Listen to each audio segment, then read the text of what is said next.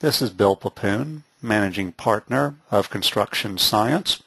We also have a dedicated training website, primaverascheduling.com, where you'll see information on our online and in-person classes, and we also will be posting videos in the near future. Today I want to talk about baseline schedules. If you've been to our YouTube channel, you might have seen another video we have called Earned Value and Baselines. We're going to expand upon that topic just a bit more today so that you understand everything about baselines. In our experience, the vast majority of users do not correctly use baselines, and they don't quite understand how baselines are created by Primavera. Part of it we can blame on Primavera because of what we see right here on my screen in the EPS view. I'm showing the baseline column, and you'll notice that every project seemingly has a baseline. Don't be fooled by this. Anything that says current project is not a baseline. You should not refer to it as a baseline, nor have you actually created a proper baseline. So I'm going to show you a couple of steps here to make sure that we always have the proper baseline set up. The first step goes back to the concept of earned value. I'm going to show you the earned value setting first.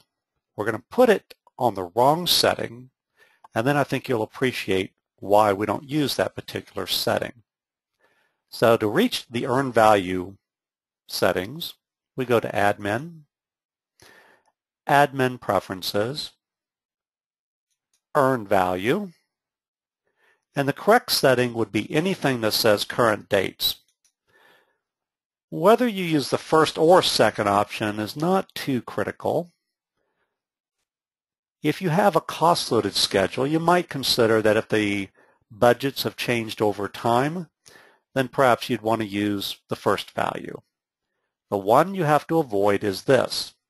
And unfortunately, when the software is installed, Primavera defaults to this particular setting. And most of us never think about it until we have a problem with our baselines. I'm going to put it on the wrong setting. Let's close the file. I've got a schedule update here, and I'm going to open it, and this is where it's going to be rather obvious that we have a problem with the baseline setting. So I'm looking at a file here, and you see some bars with progress and some that have not started yet.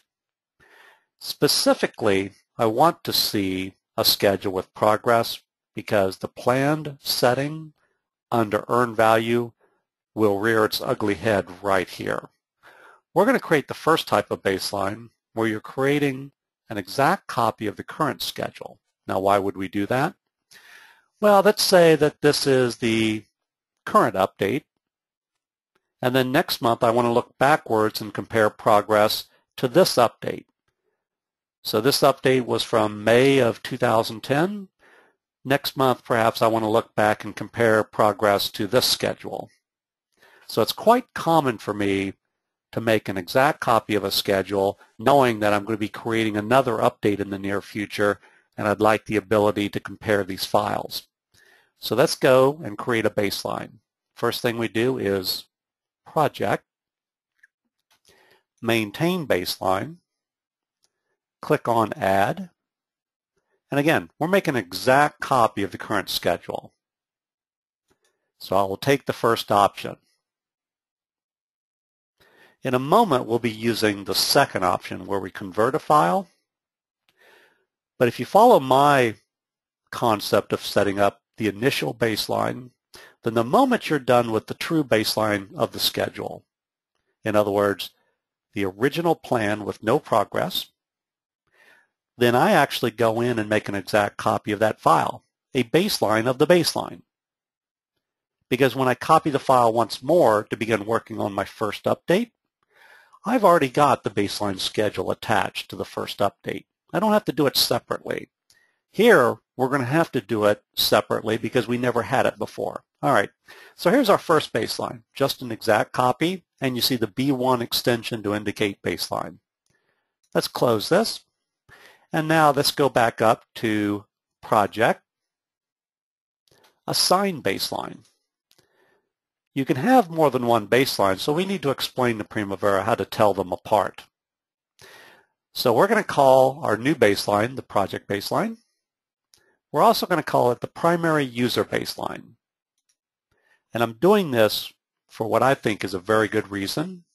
There are settings in P6 where you're going to be asked, do you want to measure progress against the project baseline or the primary user baseline? Well, you won't have to think about which one to use because they're both the same file. And there's actually another reason that's pretty good too. When we're in the database, and you'll see this in a moment, the only baselines that get displayed are this one. So when other users are looking at your project, if you have something other than the current file that you're looking at as the baseline, meaning that this one does not match the user baseline, they're going to think this is the only baseline. Whereas you're going to be thinking, well, no, I have this other one. But they won't know that because they cannot see user baselines listed in the database. In fact, you won't see them either. It's only because it's your schedule that you would know this. So keep them matching, and it'll make it a lot easier for yourself and everyone else. Keep in mind, this is an exact copy of the current schedule. We're going to display those bars. Right-click, and let's go to bars. Mine are typically yellow, and there you see project baseline. Now here's the primary, but they don't really matter here. They're the same thing. So I'm going to go ahead and select project baseline, click OK, and here's our problem. They don't match at all. So many of these yellow bars are not even that close. And specifically, it's the ones that have progress. The activities that are done don't seem to have the right yellow bars.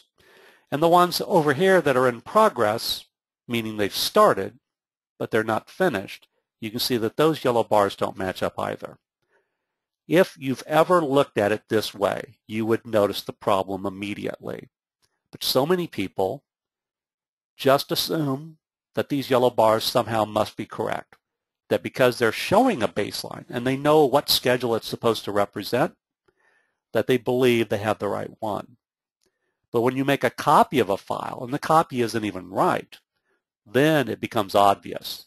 But if you were to think that these yellow bars represented the true original plan, you might be fooled by that. But most of us who have worked with baselines very long start realizing when something just seems a bit off. And this is the most clear example I can give you of a baseline that totally does not make any sense. So we're going to fix it. We're going to go back to earn value and give it the proper settings.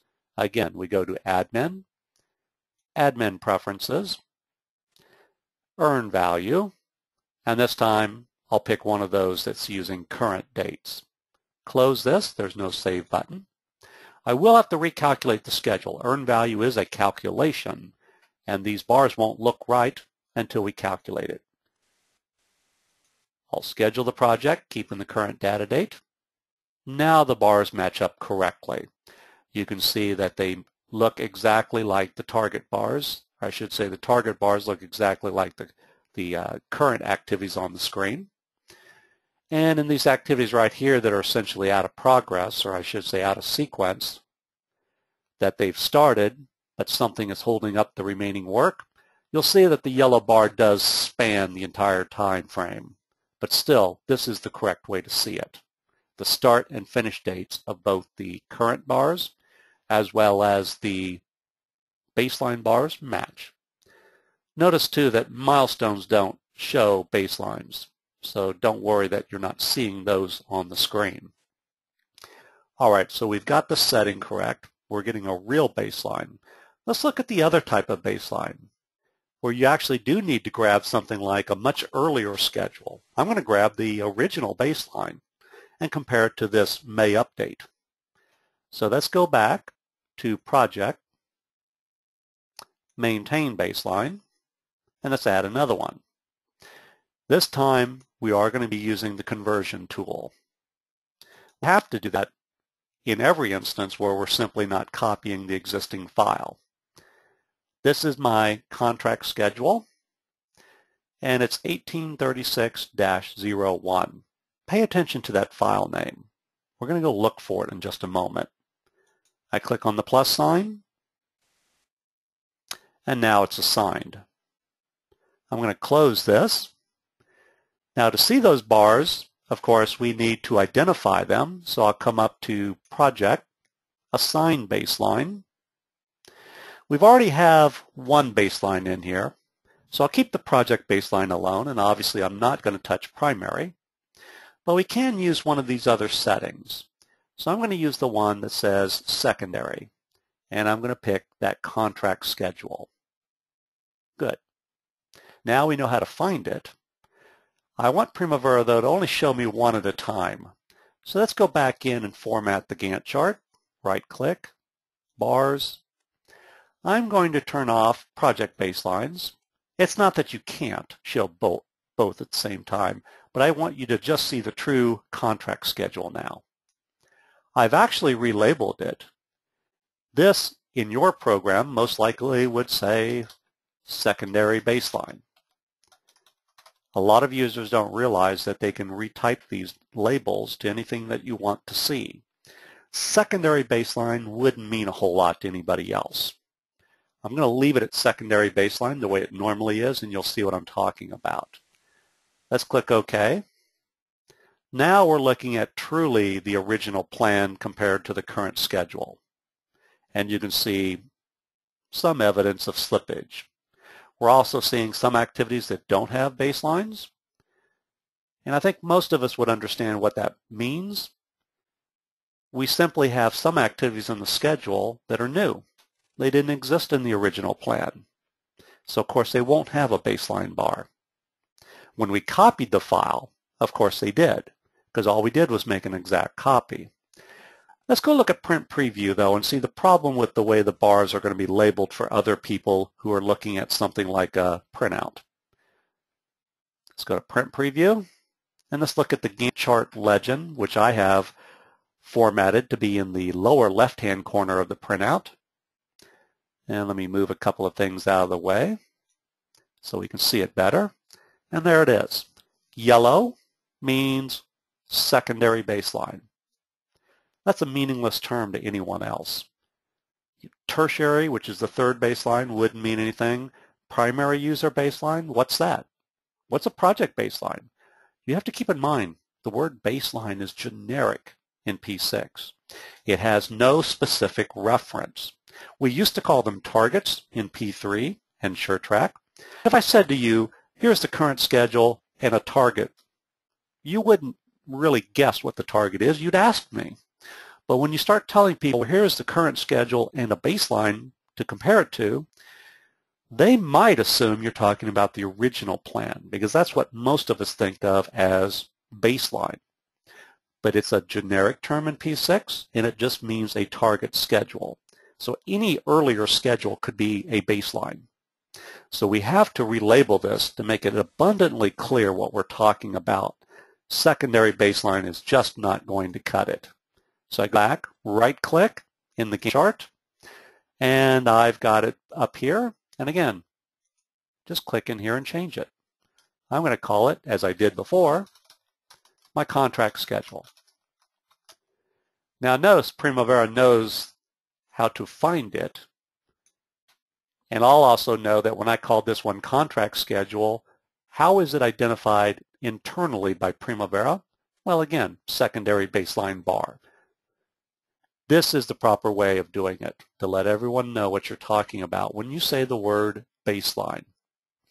Also, this change that I just made only affects one layout. I'm not changing all the layouts on my screen. So when you format a bar, you're only formatting it specifically for one layout. In this case, you can see the name of my layout right here. So this relabeling only affects that one layout, which is good if you think about it, because on other schedules, my secondary baseline could be an entirely different schedule that we're talking about, and not the contract schedule. All right, one last thing to consider. When I converted that file, I told you to pay attention to the file name. Let's go back to the database and let's go look for 1836.01. It's gone. It's actually attached to this file right here, but what makes it difficult even for me is that the only baseline that gets listed in this column right here is the project baseline. That's why I told you to make the primary baseline match the project baseline, because no one sees the user baselines listed here. I've got two of them, as you know, but only one of them will ever be listed, and that's the project baseline.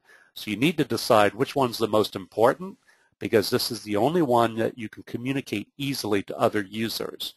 The only way anyone would know that I have two baselines would be either I'm showing both yellow bars, meaning for both of those baselines, so therefore my Gantt chart would say that, or I give them access to the file itself. They open up P6, they're looking at my file, certainly they could figure out that I've got two baselines. Because this file has disappeared, if I ever want to open it again, I have to restore it back to the database. Right now it's more like a picture. All we're seeing when we look at those yellow bars is the date for start and finish of the yellow bar. We can display that information in the table as well, the start and finish date. But because it's not a live file, I don't have the ability to ever go back and look at the logic and a lot of other things I might want to consider. So to make sure that I still have access to the live file, when I'm done with this comparison, I will restore the file back to the database, and that's what we'll do right now. First thing we'll do is we're going to have to undo the process that we're currently using. We're going to have to tell Primavera to stop looking for it. So I'm going to remove the reference to the secondary baseline, because otherwise it's like pulling a thumb drive out of your computer while you're still accessing data. So we have to tell Primavera to stop that data, and notice how the yellow bars just disappeared. All right, now let's go to Project Maintain Baseline, and we can restore the original contract schedule. However, we're restoring it, not deleting it. So pay attention. Do not delete that file. You want to restore it.